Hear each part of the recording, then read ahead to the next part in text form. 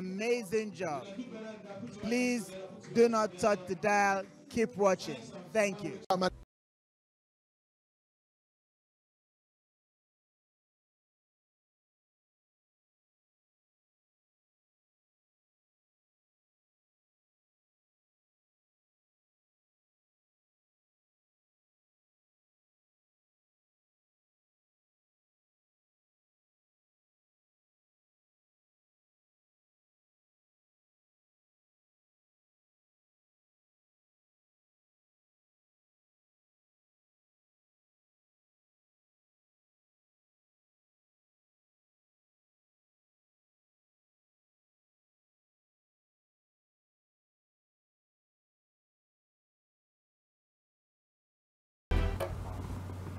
A warm welcome as you join us here on KAFTAN Television. This is Joy Asonye Live, and our focus on today's edition of the program would be on achieving a government of national unity in the new administration.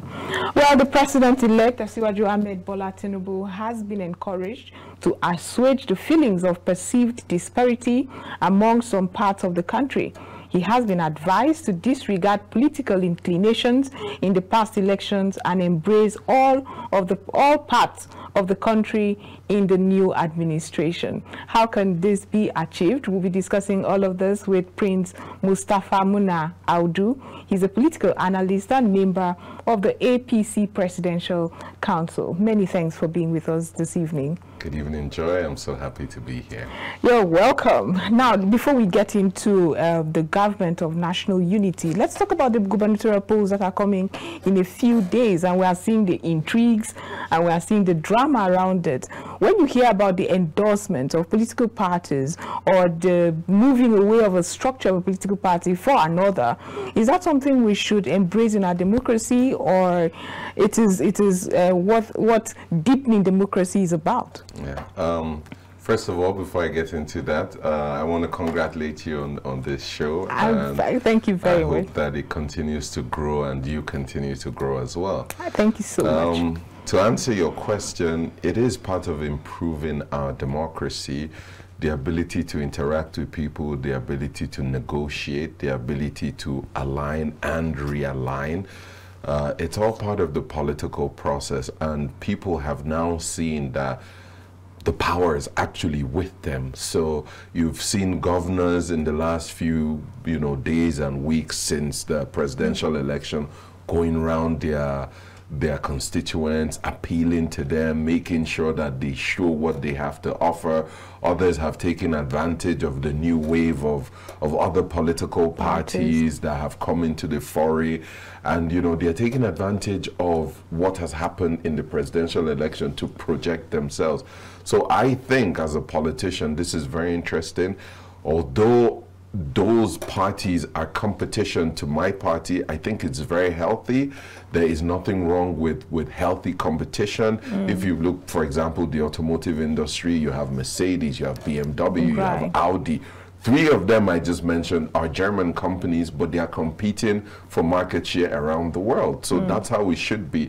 APC, PDP, the Labour Party, NNPP, and any other party that has the pull and just like SDP and a few others that have appealed to people. I think it's very important that we grow this. It means that, for example, we cannot take the people for granted. Performance is critical, because if we don't perform, Nigerians, I believe that Nigerians have given us one last chance. The APC, this is our only chance. We have the next 4 years to prove our mettle. We have the next 4 years to show that we have what it takes to develop the Nigeria of our dreams. And this cannot be done, obviously, by ourselves alone. We have 200 million Nigerians. Less than half of that are in the APC. So we want a party. I think we're about 40 million members in the APC, 42 million members in the APC. So that's about 25% of the country. That means that there's another 75% out there. Of course, not everybody's part of the voting population, but it's important that we continue to grow, we continue to reach out, we appeal to the people in the different zones, we appeal to young people. Is critical. young people have been an essential ingredient of transforming the electoral process. We are the drivers, we are the engine room, and we have shown that if young people are not part of governance, if you don't look at the TV, look at your leaders and see faces that look like your own, you cannot carry young people on board. So I think this is critical, and this is going to affect different states.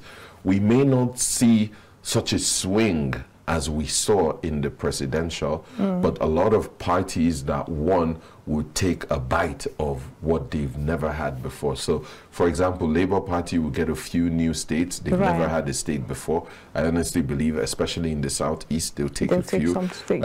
Other parties as well, if you look at the dynamics, depends on either ethnicity or religion or youth. Those are the three main factors that came into play in this electoral circle. So I think that would be broken down state by state, and each state now would now appeal whether it's the religion that matters most to the people, or it's the ethnicity, or just, you know, having young people in office. So I think this is very critical, and the governors, a lot of the governors have seen how important this is. I've seen our APC governors going everywhere now. Exactly. You know, I've seen them in churches. I've seen even Muslim governors kneeling down at the pulpit. Yes, in church. This is what governance should be. And because previously it was more or less a given, you know, because there was just the ruling party and one opposition. But now the doors have been swung open. So you as a governor, if you've not worked, you are on edge. Even if you've worked and you've performed, you're still not sure what's going to happen. And that's the beauty of democracy. That's, you know, this is the Fourth Republic. We've tried it many times. And the thing about Nigeria is that because we're a bit impatient, we've not had the time to follow through on the other republics. But this time around, this is 24 years now of democracy, and it grows with time. Everything grows. We keep comparing ourselves to the US, but the US has over 200 years of democracy. So if we're not patient enough, if we don't follow the process, and I honestly believe this is one of the best elections we've ever had. These are the real figures. You know, before previous elections, overnight, 4 million, 5 million, sometimes 8 million votes show up from nowhere. With the beavers, it's impossible. The accreditation is done instantaneously. So if you're not accredited, then you cannot vote. And if you look at the numbers, it shows we have 95 million registered voters. A lot of that is fake. Beavers has shown that it's just fake. There are multiple registration. Some people have died. Some people have relocated. So there are many things that, you know, have shown that. You would think that you would also say that the 87 that collected are fake as well. It's absolutely. That's just fact. Because and not apathy, because a lot of people thought that Nigerians collected these voter cards and refused to come out on that day. I mean, we looked at the presidential elections. Only about 25 million actually voted. 24 points. That is our real voting number. If there was voter apathy, no more than 10%. You and I both know, every single Nigerian both knows that they came out either because of ethnicity, religion, or the young people wanted to speak. No, everybody knows that in their own polling unit, they've never seen so many people. So how then can the number be less than the other elections, which we didn't see anybody, which was much less, yet produced a lot more numbers. So it is clear that with the advent of technology, with the advent of instantaneous accreditation, because when you are verified on beavers, the beaver synchronizes immediately with the INEC server, and it verifies, is Mr. A part of in the system? Yes, this is Mr. A, this is my fingerprint, this is my picture. Yes, once it matches, then you are now allowed to vote. This has shown that the actual number of registered voters is not the same as the actual number of real voters. And we will see. We can judge over time. God willing, we're alive for the next 4, 8, 12 years, 16 years, 20 years. You would see 4, 2, 3, 4, 5 election cycles. And you would see that these numbers would be round about the numbers that you begin to see. It's just clear. There's no way previously you have 500 people registered in the polling unit and you see 499, right, 498 showing up, yet you don't see the queue. You know, so it's not real. You mentioned something very important, and let's talk about this bandwagon effect, where people just vote because, I mean, it seemed to be, this person seemed to be popular on social media. Yes. And we've also seen people who do not necessarily have interrogated the candidate, or do not even know. Like in some cases, I interviewed several people in the FCT who said, well, I just voted Labour Party, yes, not because I knew who the House of Representatives is or who the who is vying for Senate in the FCT. I just voted Labour Party. Doesn't that concern you? And what do you think? Do you think it will really affect the chances of the APC in the Guber polls? To be honest, for me as a young politician, I don't think that's a cause for concern. I think that's cause for learning. Why would the young voters say they're not interested? Why would the young voters not want APC or PDP? Why would they go and vote for someone just because it's not APC or PDP? These are extremely important questions. For us to survive going further after these 4 years, we must answer these questions honestly and genuinely with ourselves. I'll give you an example. In Kaduna, an Okada rider was at a meeting, Labour Party meeting, picked up the ticket, rather cheap. Guess what? He's in the House of Representatives today. I have a schoolmate of mine who was like 2 years my junior in school. He's from Edo State, Honorable Esosa Yahweh, picked up the Labour Party form, never really been in politics. And guess what? He won from Edo State.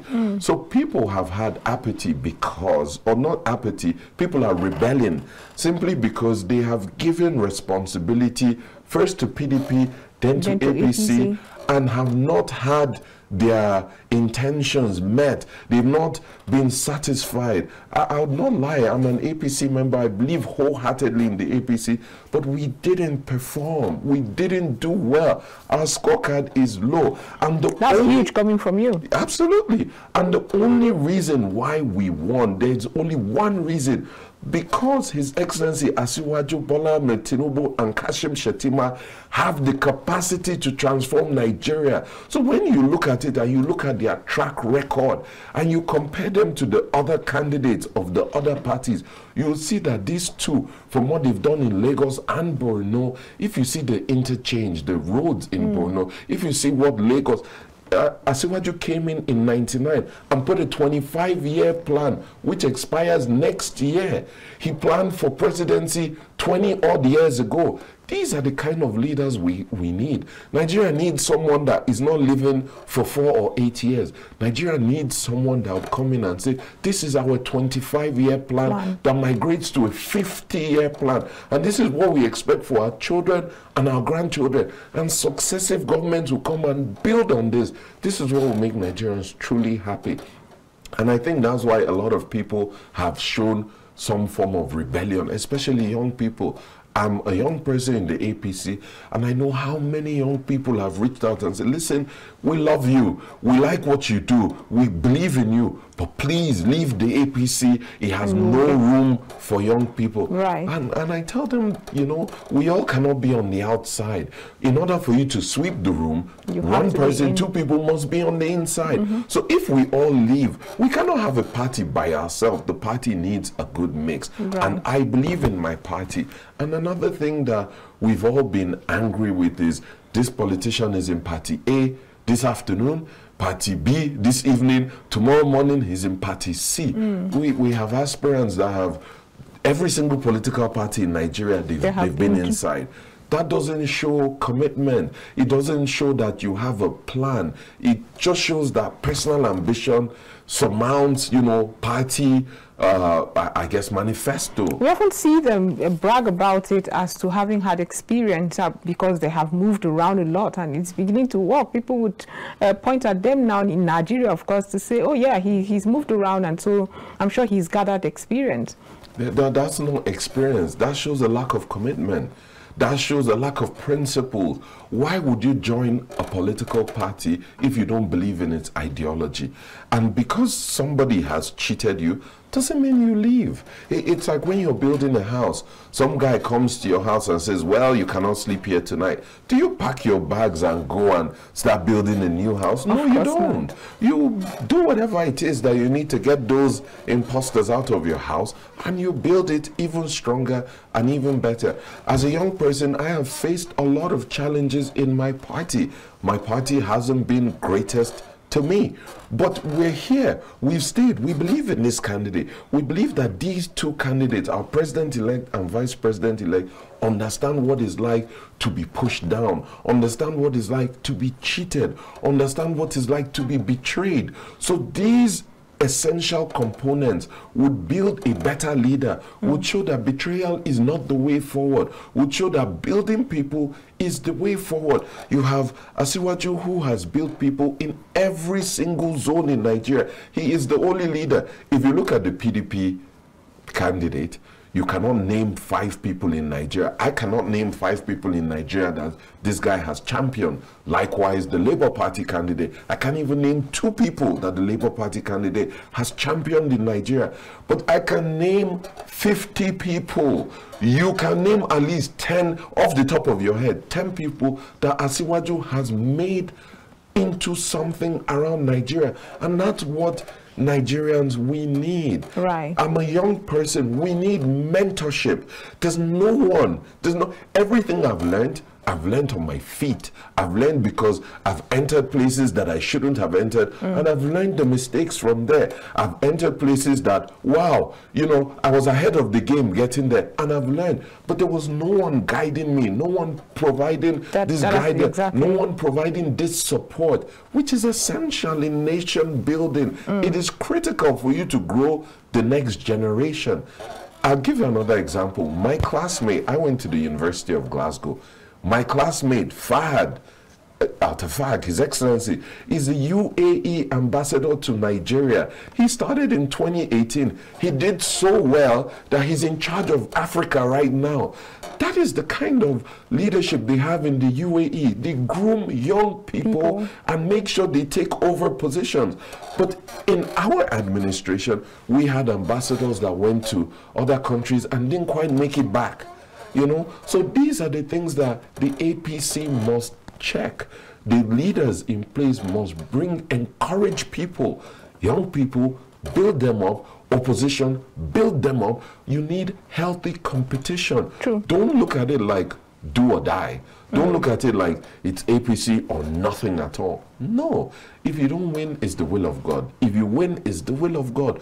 But you must put in the essential ingredients that are needed for progress. You must work hard. You must interact with people, which is what you can see the leaders doing now. Exactly. All over the place, they're interacting. Some are buying ice cream and giving to people. Some are asking, hey, what's the problem? Some are visiting hospitals now. Some are going to churches. You know, I saw a Muslim governor kneeling down at the pulpit, receiving blessings from pastors. Of course, it's expected. We often get this during the electioneering season, but you didn't quite answer that part of my question where I talked about the performance of the APC.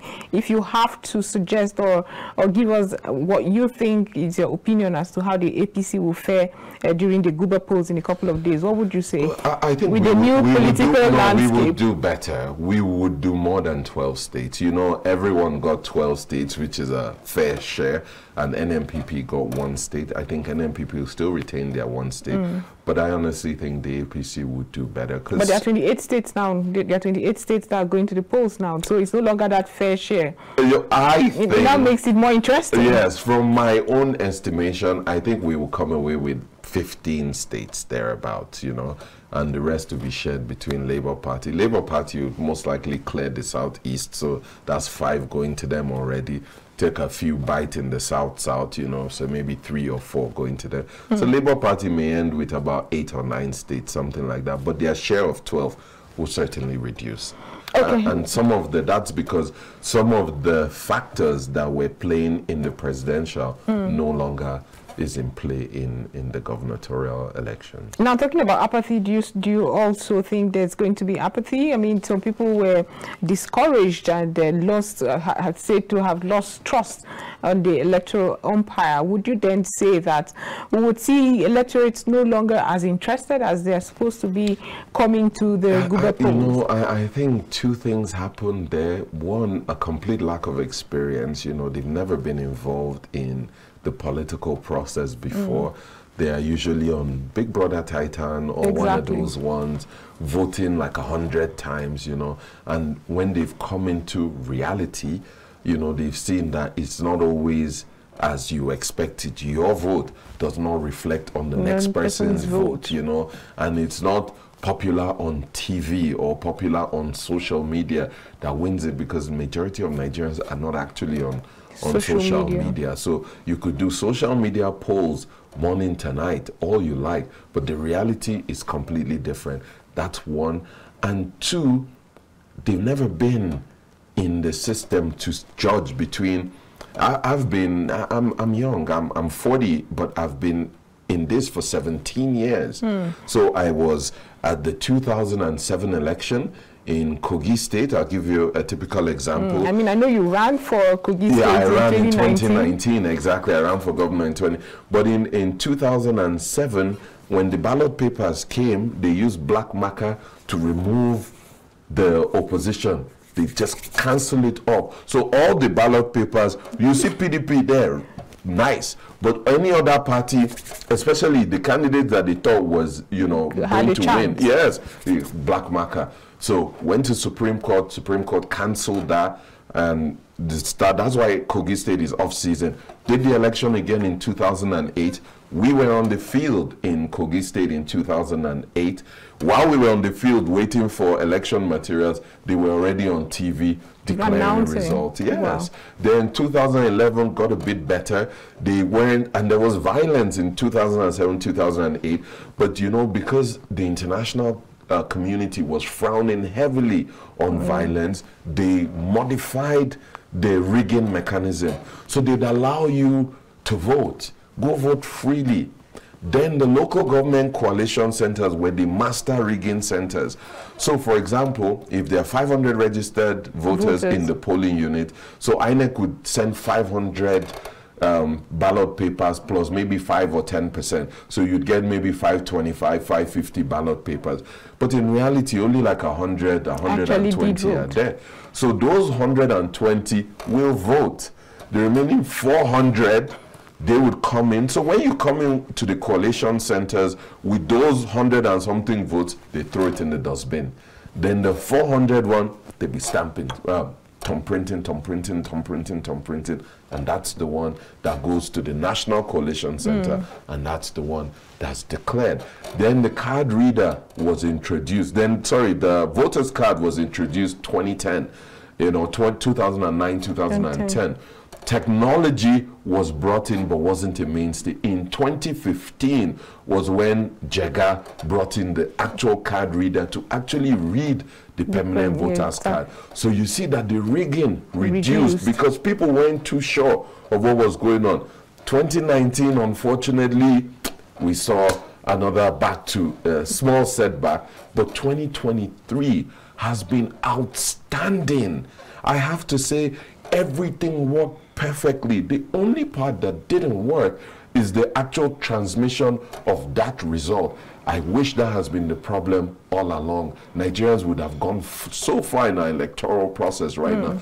But what I want to tell Nigerians is that that bloated figure that they used to produce, those miraculous numbers that come out overnight has reduced. It can't happen again. Where did you vote in 2023? I mean, Kogi. In Kogi State. In Kogi State. And what would you say about people who saw these irregularities in the numbers? Not just the fact that there were logistical problems, INEC staff arrived late to the polling unit, but let's talk about the irregularities. I mean, we have party agents from all divide, really, who say we recorded this amount of and signed off this amount, this number of voters, and this is what our party got. But when it got to collation, it was different. You just mentioned, you just referred to the polls as being almost perfect, or even perfect, really. I'll explain to you something, right? If you had a classroom of just 20 students and you set an exam, the likelihood of 3, 4, 5 cheating is very, very high. In the Nigerian context, is extremely high. You had 176,000 polling units. The likelihood of having 1,000, 2,000, 5,000, 10,000 that people cheat is very high. But overall, you're looking at 80%, 90% that were realistic. Yes, there were issues in places, and that's because to some people, right, it was do or die. Not to everybody. If I'm in my own locality, local government, and I'm the master thug there or the master bad guy there, and I needed to do something just to show my boss that I did something, I'd go and, to save face, I'd go and cancel that polling unit result or even bring violence. But anywhere that INEC identified violence, that's cancelled. Anywhere that there was overvoting, cancelled. So yes, there are still mechanisms that need to be put in place to check a few of these issues that have emanated, because we're Nigerians. We don't have the best reputation around the world. So let's not lie to ourselves. The biggest disservice we'll do to ourselves is to lie to ourselves and say we're perfect human beings. Why did INEC do that? INEC is an entity run by people.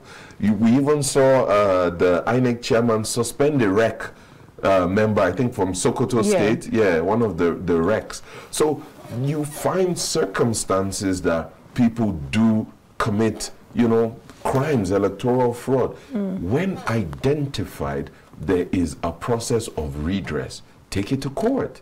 You know, I encourage anybody that there's one that I've seen APC that some places that the numbers look, I've seen PDP, same thing. I've seen Labour Party where there's one Cynthia lady signed everywhere. Yes, wrote. So we've seen. It doesn't mean that the leaders of these or the candidates of these parties, I doubt if Peter will be called this Cynthia lady and say, Cynthia, this is what you are going to do. You are going to read. Exactly. No. They just got proactive for no reason. Thank you. But now talking about redress, we'll go for a short break. When we return from that short break, we'll talk about how to gather everybody for the new administration and achieve that governance of unity we were talking about. We'll be right back after this. Stay with us.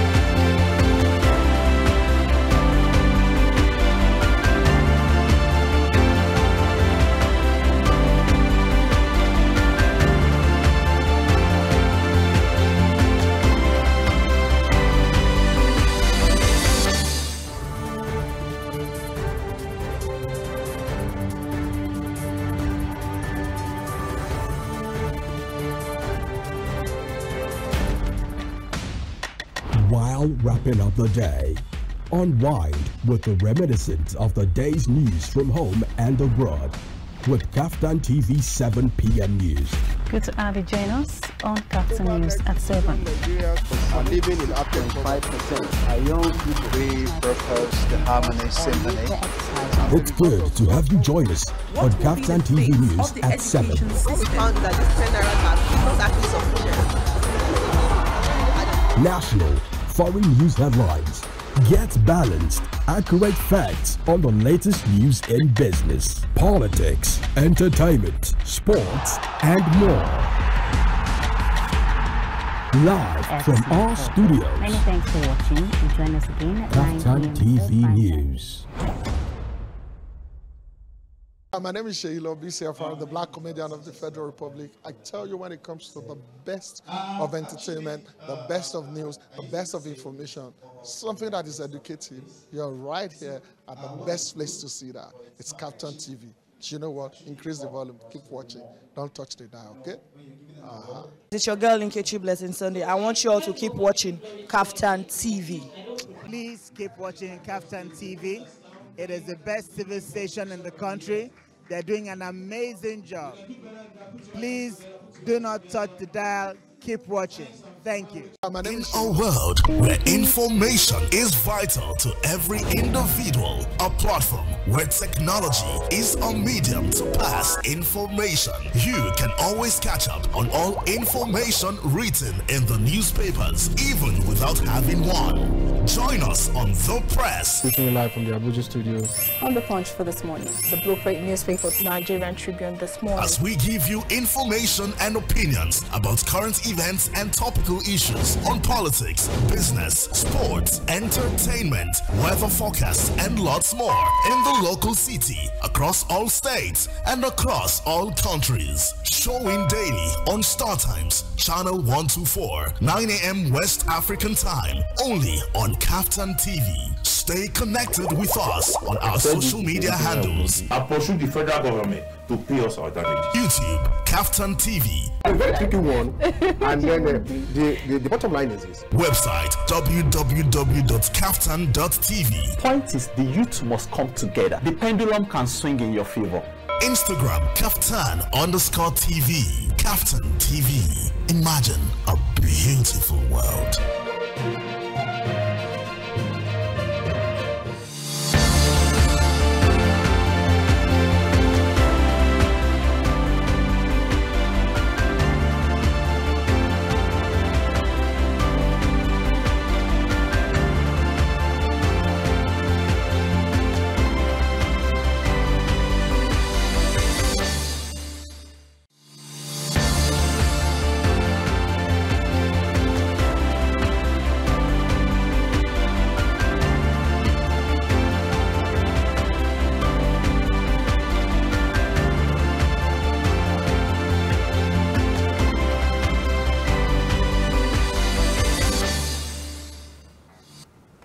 Welcome back from that short break. We've been discussing with Prince Mustapha Mona Audu. We've been discussing how to achieve government of national unity in the new administration.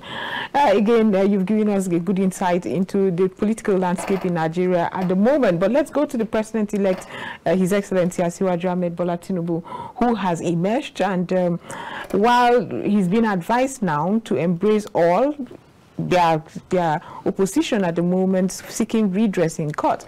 So do you think he would have a tough time getting everybody to support his government? And he's known to unite people and figure out who is best for what.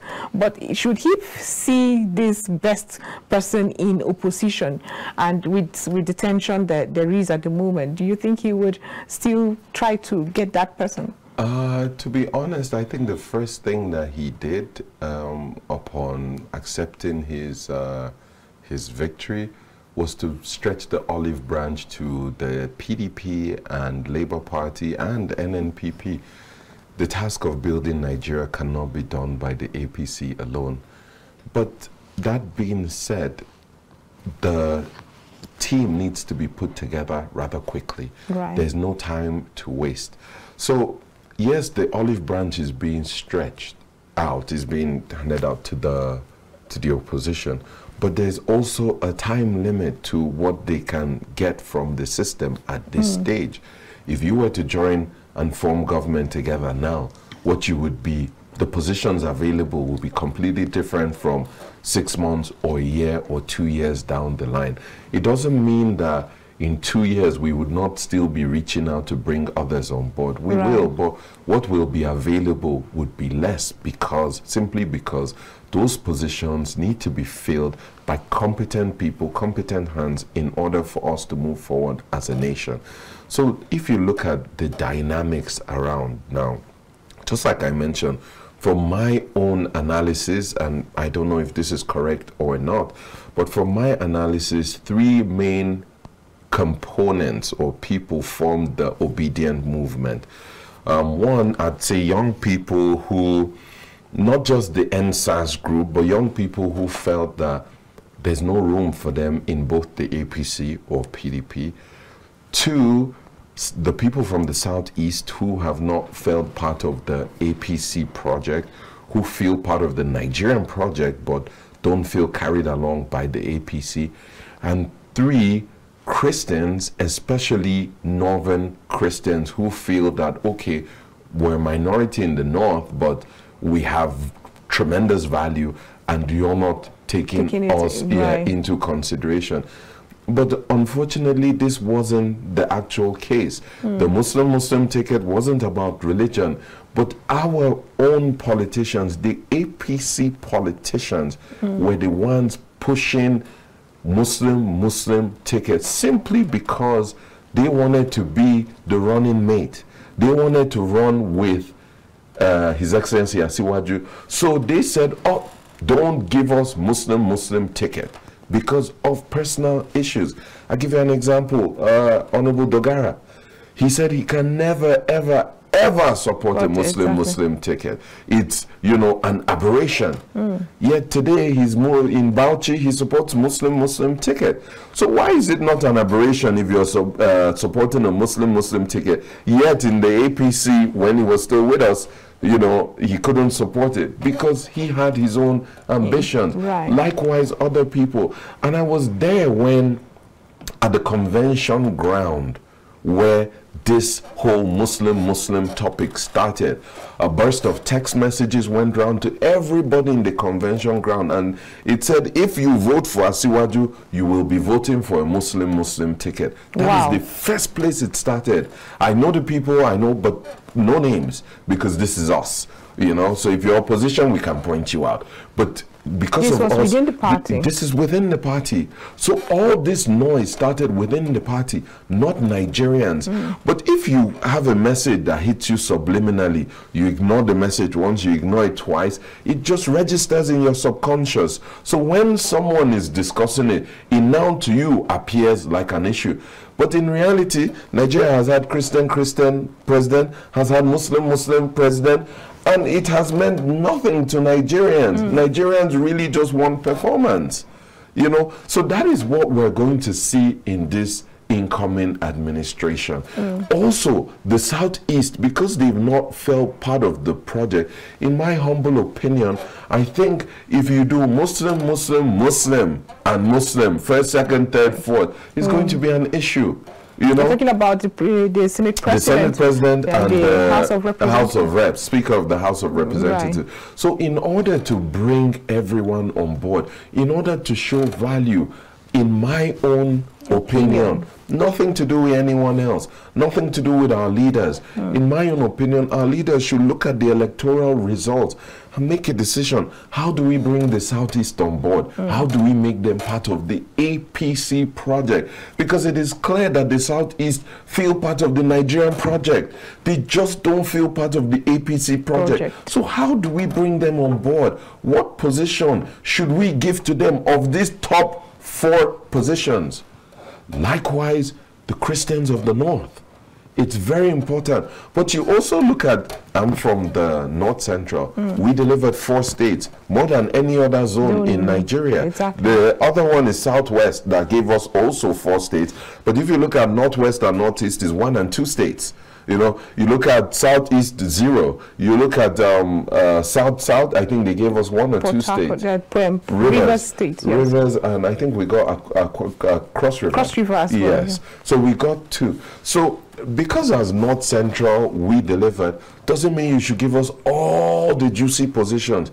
Give us good positions, but leave enough for others. But give us more. Because we've delivered, give us more positions. Right. But in giving us more, don't give us all the top ones. Give us a mix, a good mix of 1 or 2 top positions and maybe very good number of other positions. And then reward system, ministerial, good appointments, things like that, that can go around and show value. APC has had a problem of giving good reward. Right.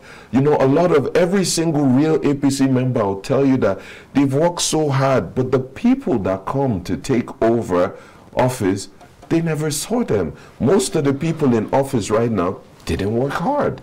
But that's the truth. Most of the people appointed in this present government, and that is why the APC did not have as many votes, or one of the reasons why we didn't have as many votes. That's one of the reasons why people rebelled against us. You know, they couldn't see people that they could relate to. People came from nowhere. So there was a lot of anti-party activity going on. There were a lot of, even presidency, a lot of people in the presidency worked against the party. They worked against His Excellency Asiwaju. They cancelled the Naira, and we can still feel the lingering effects today because they said he was going to buy all the votes in Nigeria. All lies.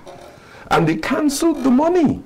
And today he won. Which votes did he buy? They can't accuse us of buying votes. Now the accusation is something else. Okay, so now I just want to continue from where you stopped, where you talked about credibility. And we thought by having the same faith ticket, it will be precedent to looking at credibility and the precedence of whoever would emerge in whatever political position. What I mean here is that we will no longer look at the ethnicity of that person or look at the religious leanings of this person and look more into the credibility of the person. Do you think Nigeria is ripe if Asiwaju, for instance, comes out to say, you know what, despite having a same faith ticket and having the running mate or vice president now as a Muslim from the north, I have seen credibility in another Muslim from the north. Do you think Nigeria is ready, despite whoever emerges? I think sensibilities are important. This is what this election has shown us. Right. That, you know, the church came out to vote. The church encouraged people to vote for. They simply said, it's time for power shift. Don't vote for anybody that is not a Christian. So it's clear. Power is in the north. So you say it's time for power shift, meaning it should go to the south. Then you say, don't vote for Muslim. So there's only one person that fits that, Peter Obi. So you can see that a lot of these things, whether we thought, because I know that His Excellency Asiwaju Bola Ahmed Tinubu went for who he can work best with. We've seen a lot of presidents and vice presidents that just don't get along. Exactly. So you need somebody that, one, you can trust intrinsically. Is very important. In addition to that, you need someone with capacity. And that is what he went for. But our politicians twisted it and made it mean something else. And it caught fire. So in order for you to douse that flame, you must address that sensibility. In order for you to show that they matter, you must address that. So we've gotten what we want as president and vice president. We can look at the broad spectrum and say, okay, for any other position, if you are a competent Muslim from the north, we'll find you this other position. If you are a competent Muslim from the south, we'll find you this other position. But if you're a competent Christian from the south, here you go, have this one, just to change the face of things. But competence is critical amongst all.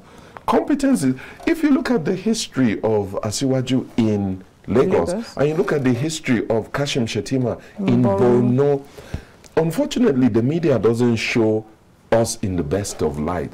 But Borno is one of the most beautiful, Maiduguri is one of the most developed states in cities in Nigeria. By far, the series of road networks, the development, the public schools, you know, the level of even succession.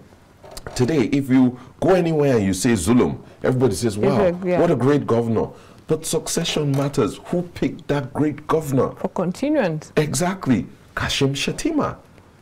What work did Kashim Shettima do? Go to Borno.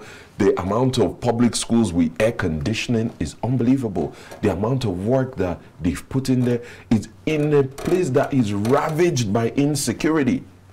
So you can see, if you go to Lagos, what happened in Lagos? You can see that, in Lagos, XYZ happened in 99. Before Asiwaju came on board, Agbero boys were all over the place. I remember one incident, I'll never forget this. So we were driving in Lekki, then it was a single lane. So I had gone to visit my friend Suleiman in Lekki, and he had a flat tire. And he got out of his car, he said, Musti, run! Picked up his bag, locked the door and started running. So me too, I came out, I didn't see anybody, I started running because he was running. And guess what? Less than 1 minute later, like 10, 15 Agbero boys just came out. We ran and jumped the fence of a bank. I think it was Intercontinental Bank then. We jumped the fence of Intercontinental Bank and stood with the police and the security till we called somebody else to come and pick us. That is how scary Lagos used to be in those days. These same Agbero boys were transformed to LASMA, keeping order, maintaining law and order, making sure drivers don't. I remember the Lekki Express, the Lekki Road now. I had people that used to work in the bank, friends and family that worked in the bank. They would leave the house at 4 a.m. to get to the bank at 8 a.m. 4 hours of lack of productivity. This was rampant in Lagos. But if you look at the roads now, it's a 10-lane expressway. This is what we want. Someone that can take the problems of Nigeria that we are facing and transform it and make life better for us and make it income generating. You know, you can generate, LASMA generates income right now. The Lekki Expressway generates income right now. This is what we want. Productivity as Nigerians. And people talk about Asiwaju, oh, he put this person in place, he put that. That is called a plan. That is called a vision. You put somebody in place. Every single governor in Nigeria is putting their replacement, whether we want to admit it or not. But how many governors are succeeding? Well, there's a fine line between godfatherism and mentorship, or the need for that continuance, and the fear Nigerians often have. When we talk about godfatherism, we're not talking about it in the good light. It could mean mentorship. However, it just means that the person who is preceding has that influence all over again and it's not necessarily positive. And that is, yes, you're right, it's not necessarily positive. All the time. In this case, in this particular case, two of them have shown extreme positivity. That's one. And two, we are quick to cast our good people in bad light and the bad people in good light. That's in Nigeria. The people that you see them praising are usually the criminals. The people that you see them trying to subjugate, trying to bring down, are the people who can actually help. Do you understand? In my state, in Kogi, the most incompetent governor got 9 years. Meanwhile, the one that can perform got 4 years and fought all the way. That's it. The one that could perform created Obajana, which created the richest black man on the planet. Do you understand? But yet he only got 4 years. He was rigged out by PDP and they fought him till his last breath. Meanwhile, the one that cannot perform, the one that has zero competence, let him go. Let him go. That is Nigeria. Our most incompetent people are the ones that are leading.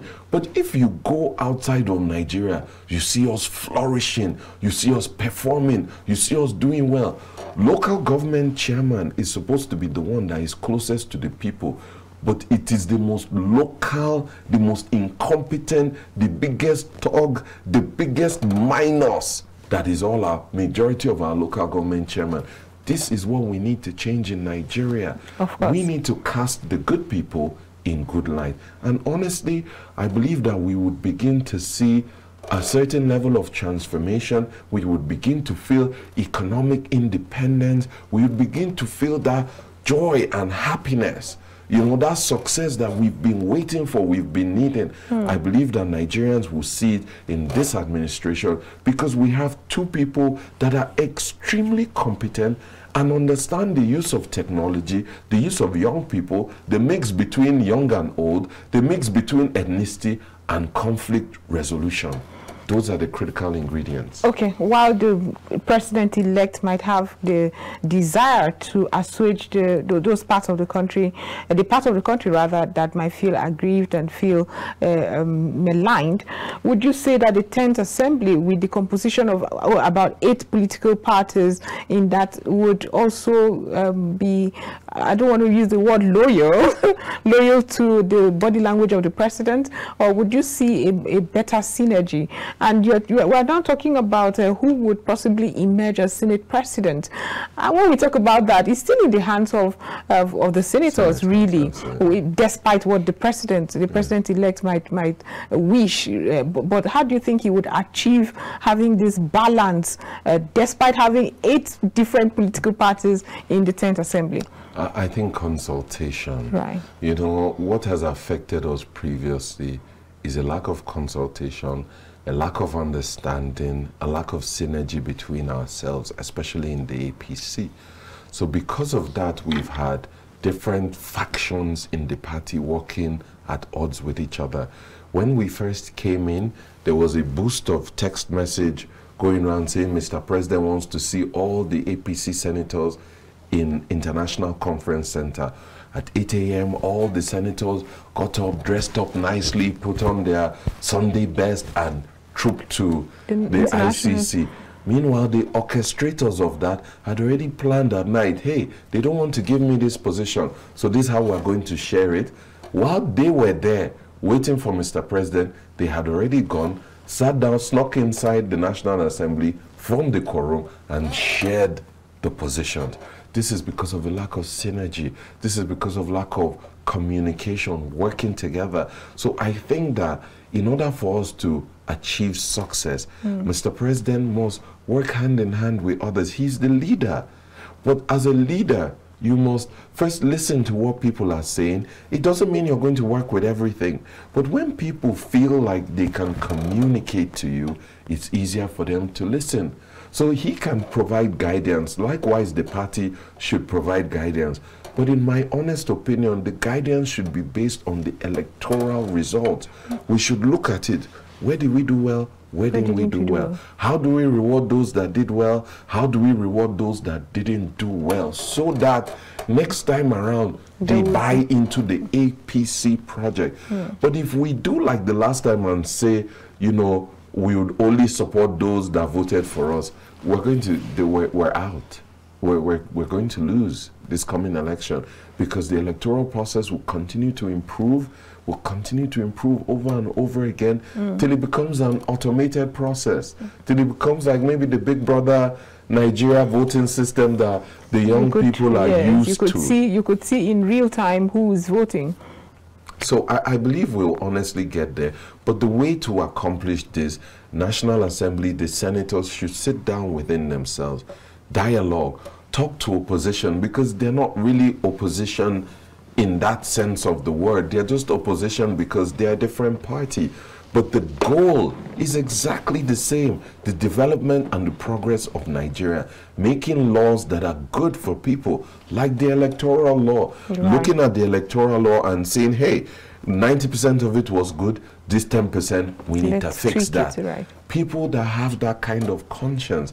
And I believe that this spread has shown that if you're not for Nigeria, Nigerians would vote you out. So a lot of governors lost out. A lot of senators lost out. New people came in that before would never even have dreamt of winning. You have SDP, you have NMPP, you have Labour, you have PDP, you have APC, you have ADC. In Kogi State, ADC too made it. So you have these people across board simply because Nigerians were not satisfied with what we were offering. So we need to improve, we need synergy, and we need to take especially the Southeast along, we need to take especially Christians along, and we need to take young people, especially young people, because young people are the drivers of this. Look at us here now in this studio. We're all young. Everybody behind the camera, everybody producing, all the people who did the electioneering, the police, the INEC, the security agencies, everybody is young. So why then, when the young people are done with all of this, no young ministers? The youngest minister in this, late 50s, Minister of Youth is late 50s. So, you know, there's a disconnect. You know, these are my ministers and I love them. You know, I love my party, but I should be able to say truth. I should be able to speak truth to power. As a young person, if not, I'm doomed. If not, we're all doomed, you know. So this is what is affecting us, you know. There are several sectors, for example, that are for young people. Science and technology, ICT, agriculture, medicine, you know. These are specifically tailored for young people. Having an old person there doesn't help. Exactly. You know, and then you also have ministries that are, these are the most unproductive ministries on the planet. You have Ministry of Health that has 200, 300, 400 billion naira budget that doesn't make one single tablet. You have agriculture that doesn't have one tuber of yam, and the budget is 400 billion. How does that make any sense? You should take half that budget, look for the young guys in the agri sector and start partnering and investing with them, creating processing centers, developing your, for example, I make electric cars. I'm a young person. I know that environment is my forte. Okay. I'm one of the foremost leaders in Nigeria in environment and in technology. I make cars. How many people can say that? But with no very little support. So imagine if the government were to support a venture like mine. That's the end of fuel scarcity, the end of petrol problems in Nigeria. We'll still be generating our income by exporting it, but we would have no issues with queues. Now imagine you spread this into the power sector. I know a lot of young people doing great things in solar technology, photovoltaic factories that they are setting up. They have modular power plants, things like that. This is what needs to be encouraged, and you need to encourage young people that have the capacity. The power sector needs to be led by a young person. We understand what has been done. We have been in this sector for many years, but because of the lack of support, they bring some older guy that doesn't know the issues in the power sector to come and oversee a sector. And guess what will happen? He'll fail. It becomes dormant. It becomes dormant. Hypothetically speaking, if this administration starts like the other administration, the Buhari administration, and maybe start bringing in people who we know as citizens would not perform as well, what would be your suggestion? Because there's this wave of awareness and the need for accountability and transparency and the need for development in the country. Absolutely. What would you think the citizens should do? For me personally, I would object. I would go against, I would not leave the party.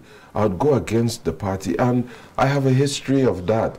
I felt, the whole country felt, that the APC was playing games with our presidential election by having a caretaker chairman with a mandate of 6 months.